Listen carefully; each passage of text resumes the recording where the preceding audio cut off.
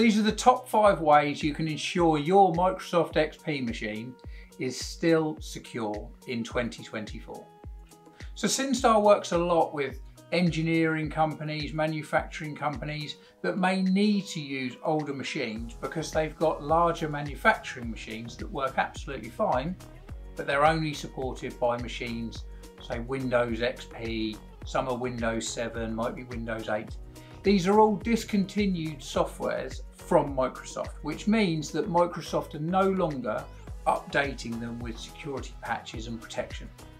So what can you do if you are using those machines to stop your entire business being vulnerable to the outside world of cyber criminals? So number 1, make sure that that XP machine is using a limited access account. It should never have an admin account attached to it, because you don't want that admin account to be hacked and then go into the network. So just make sure it's a very base level limited access account. Number 2 is check the browser that it's using. If it's using a standard Microsoft browser, that's probably out of date as well.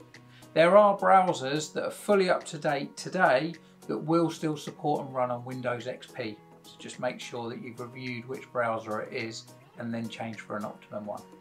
Number 3 is try and run the machine as a virtual machine within a safe environment.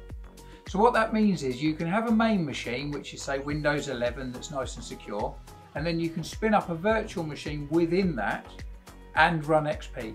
So that means the main shield to the outside world is still running Windows 11, albeit depending on the setup, XP still could be vulnerable. So you can run it as a virtual machine, but then you still want to add different security layers to it. The 4th element is just make sure that the software that it's running is minimized. So it should only run the task that it absolutely has to. Do not use that machine with other software that you can run on safe and secure machines.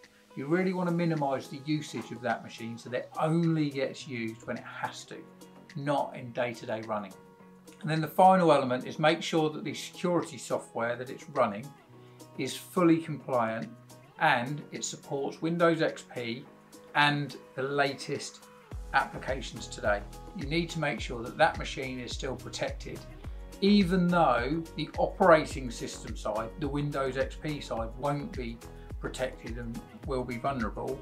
The actual antivirus and any other security software running is making sure that it's protected up to today's standards. So if you do have any devices that officially should be replaced, whether it's a Windows XP, Windows 8, Windows 7, maybe even Windows Vista, then Syn-Star can help by ensuring that they're fully ring-fenced and they're protecting the business. So please click on the link and we'd love to discuss how Syn-Star can help your business and your team grow.